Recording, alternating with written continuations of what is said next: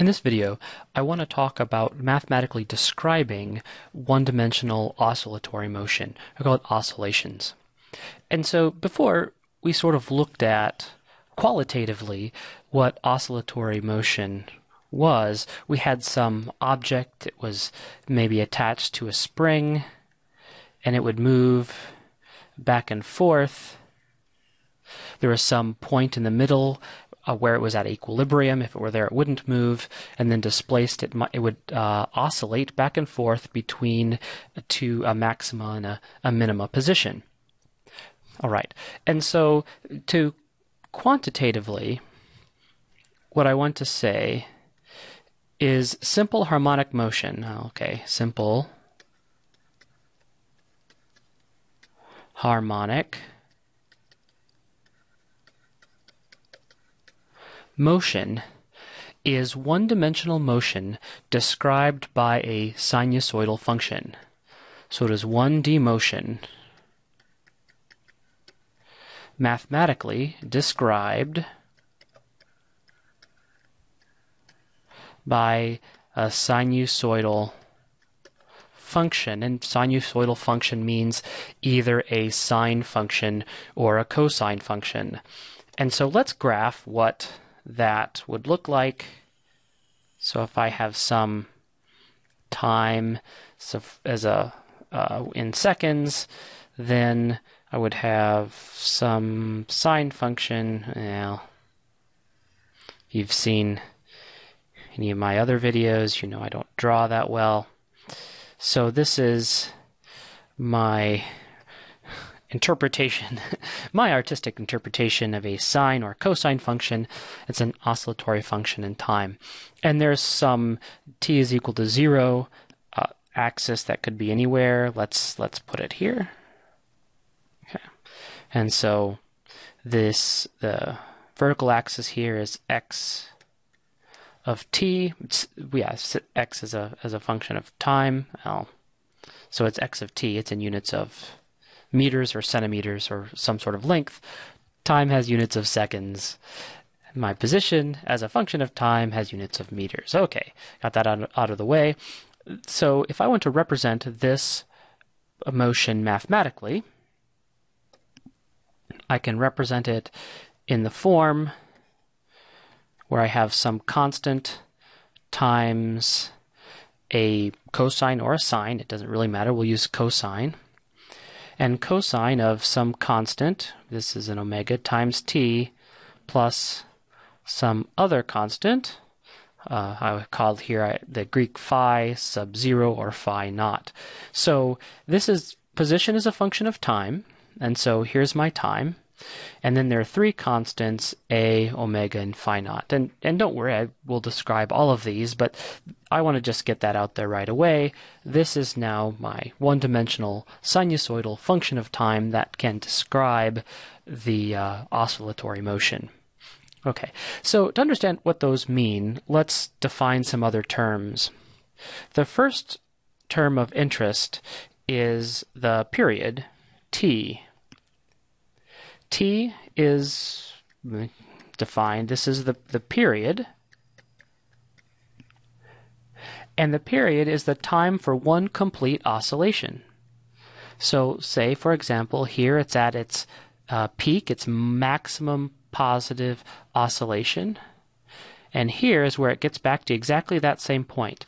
If I think, it's always good to keep a visual of what's going on. So remember the demonstration of something oscillating back and forth on a spring. So if it starts here, it oscillates back and forth, back to where it starts from. That's represented graphically here by this maximum displacement, and it comes back to its maximum displacement. So that is a time. So the time necessary to come back to its maximum displacement is the period. Its units are in seconds. And so how we often write that is seconds per oscillation. I can even write these out. Seconds per oscillation. Now, oscillation is not a unit. This is in units of seconds.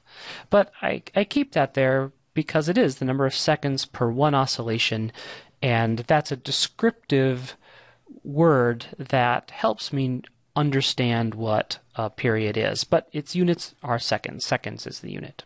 Right. So another important quantity to define is what we call the frequency.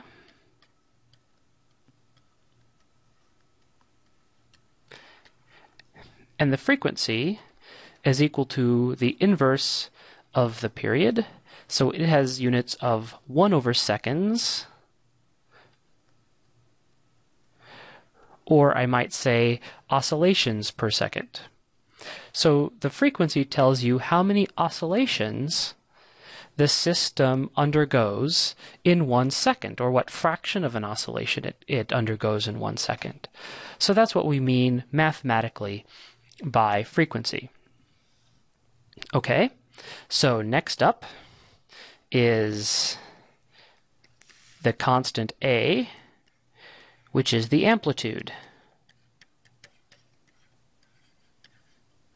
So that's our first constant in our expression here.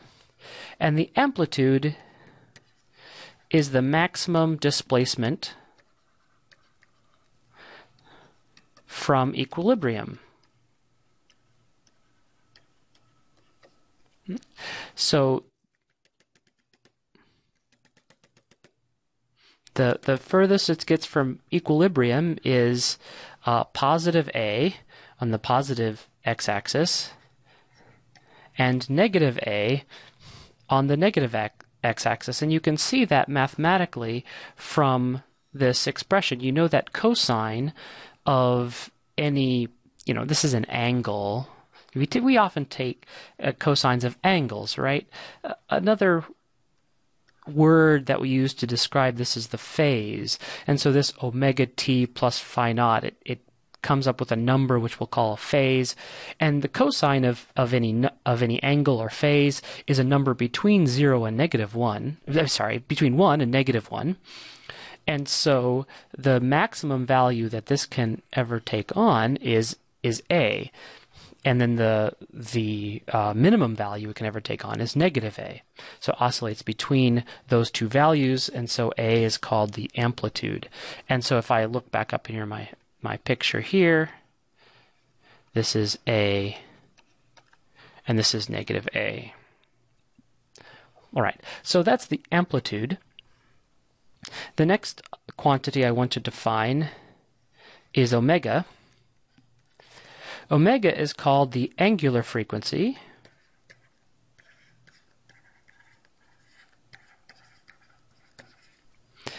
And the angular frequency is equal to 2 pi over the period.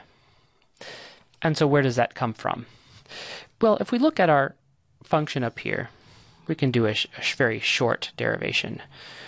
We know that for whatever value I have at some value of t, it must be equal to the function 1 period later, t plus capital T, because that's the definition of period. It's where it goes back to the time it takes for the function to go back to exactly the same displacement from equilibrium. And so if we compute this using this function, we have A cosine of omega t plus phi naught is equal to A cosine omega t plus omega capital T plus phi naught. Okay.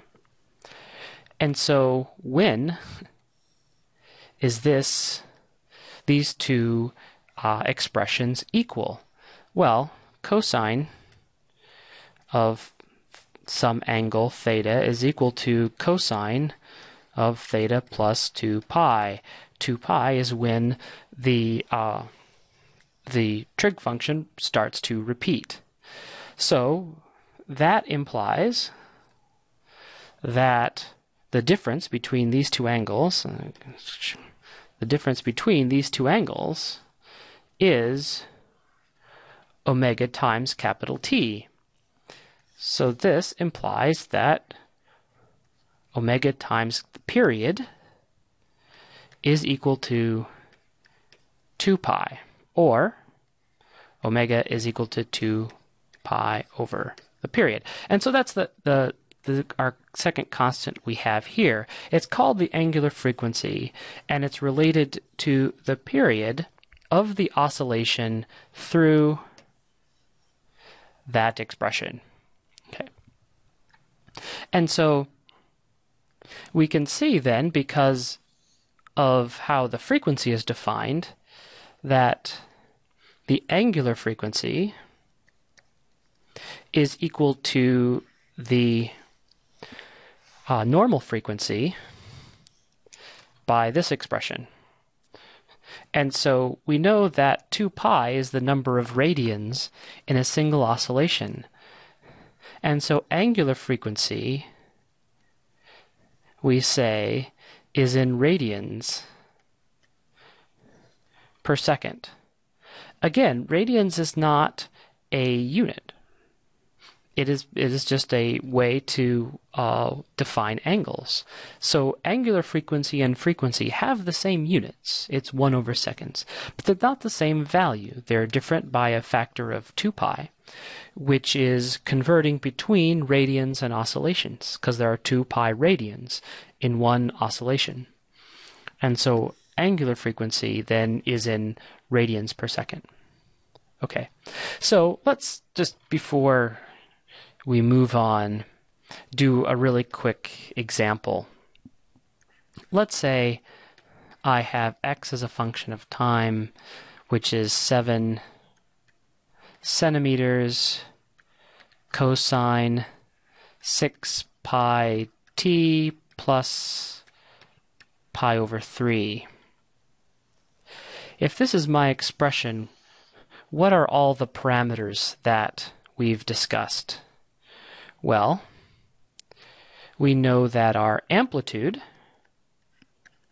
is equal to this number in front of the trig function, so our amplitude is 7 centimeters. We know that our angular frequency is the constant that multiplies our time, our independent variable, so our angular frequency is 6 pi radians per second.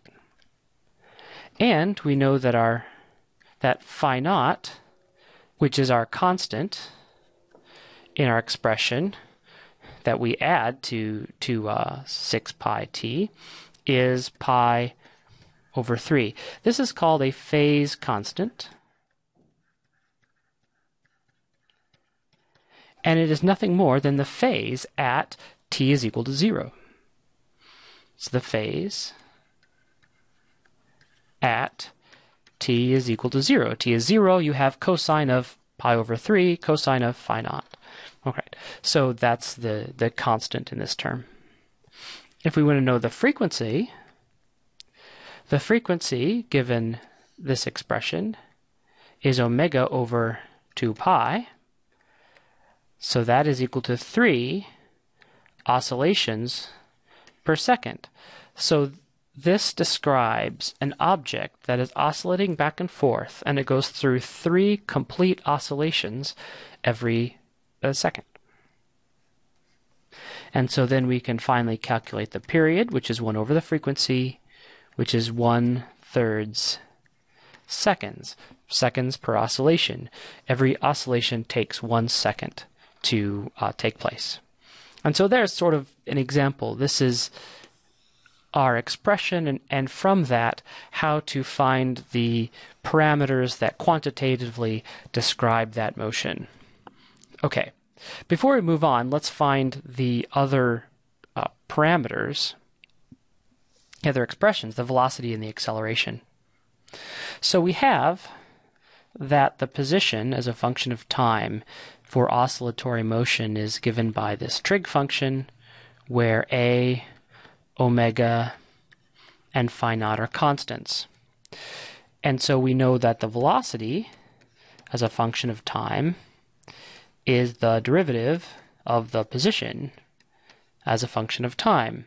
So I can calculate this derivative using the chain rule, and I get negative a omega sine omega t plus phi naught. So using the chain rule, I get negative a sine of omega t plus phi naught. That's the derivative of cosine, is negative sine.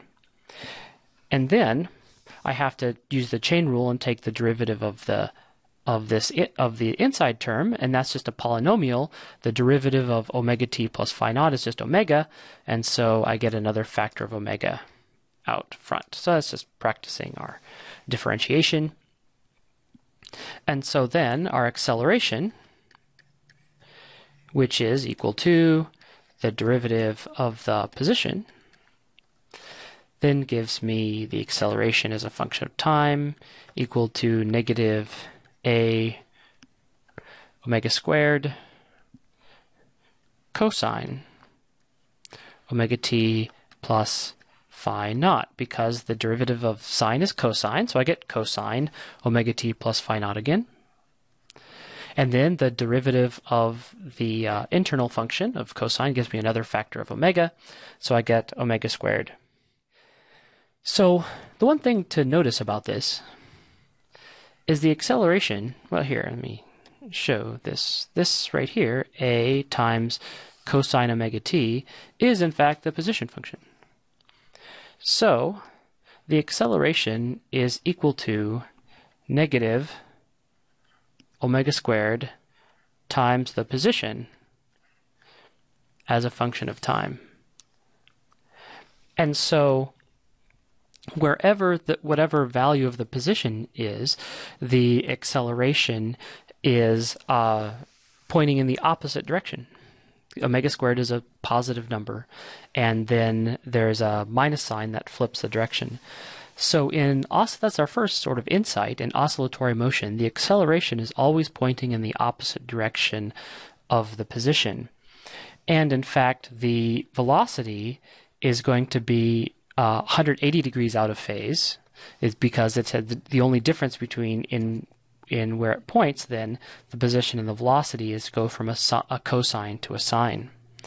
And so just if we were to look at, say, a graphical representation of this, so if this were time, and let's do these in different colors.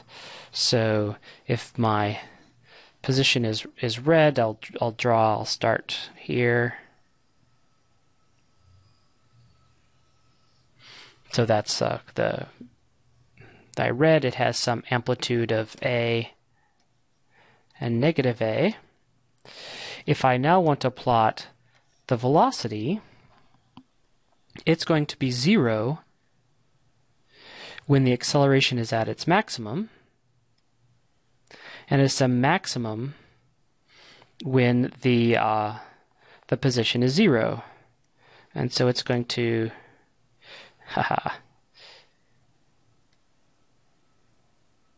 trying to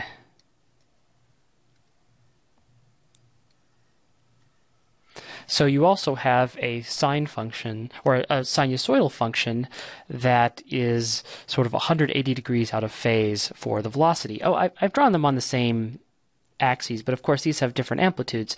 They're different units. This is as the amplitude of omega a. This is negative omega a. And so finally, if we want, say, the acceleration, which has amplitude negative a, but it's in the opposite direction of the position.